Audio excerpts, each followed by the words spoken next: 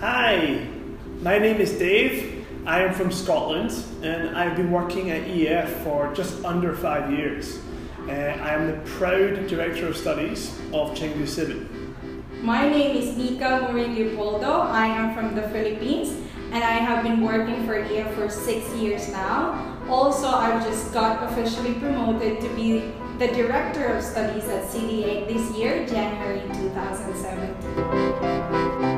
Before I came to China, I was actually an architect. I worked in a very prestigious architects firm. It was very good work for somebody my age.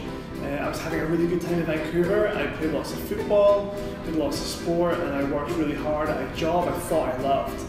But something was missing, it really was, and that's what led me to come to China. For me, I just actually graduated from the university at that time. And then I started looking for a teaching position job for EF, and like months after that, I think 3 months after that, I got an offer from EF Wuhan. Yeah, so that's how I started my career for EF. The beauty of us working together is that we understand each other's job role. Nikka knows when I say, Nikka, I have to work late tonight. She says, okay, of course, I understand. And then, other times when I work too much, she says, Dave, you've done enough, come home.